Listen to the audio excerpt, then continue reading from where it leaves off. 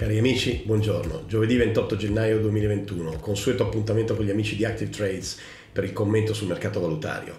Ebbene, ieri l'avevamo anticipato, era la giornata di chi? Era la giornata di Jerome Powell. E Jerome Powell non ha tradito le attese, nel senso che comunque ha sorpreso i mercati, perché qualcuno si aspettava, e l'avevamo anche ribadito nel commento di ieri, che si potesse parlare di inflazione, di tapering e quindi di futuro ed eventuale rialzo dei tassi e dei Fed Funds, che invece sono rimasti ovviamente ancorati nella forbice tra 0 e 0,25%.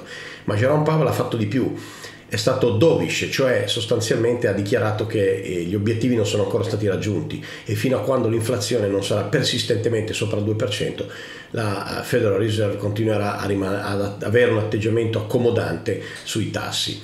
Lo stesso Powell ha ribadito il fatto che la pandemia rimane un problema e l'economia non ha raggiunto gli obiettivi prefissati, soprattutto in ambito dell'occupazione.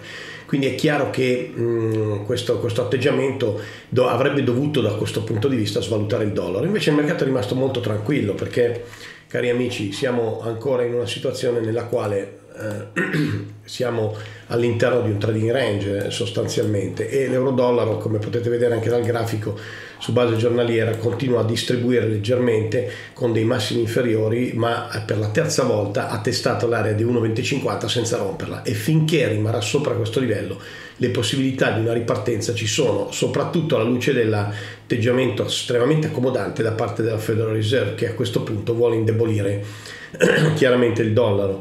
Ma attenzione, non si è fatti i conti con una situazione che è nuova e che in realtà non è nuova, ma diciamo è sorprendente, perché già a questi livelli la BCE sembra adottare una retorica più importante. E lo vediamo proprio nel commento visto ieri. Il governatore della banca centrale olandese Willem Not ieri ha parlato di eccessiva forza di euro e di possibilità addirittura di intervento sui mercati per frenarne la corsa. Questo ha indebolito la moneta unica, ed è per questa ragione che questa contrapposizione di forze che tendono a indebolire la propria valuta, quindi la BCE da una parte e la Fed dall'altra, ha creato un mercato che rimane incerto e rimane stabile all'interno di questo trading range.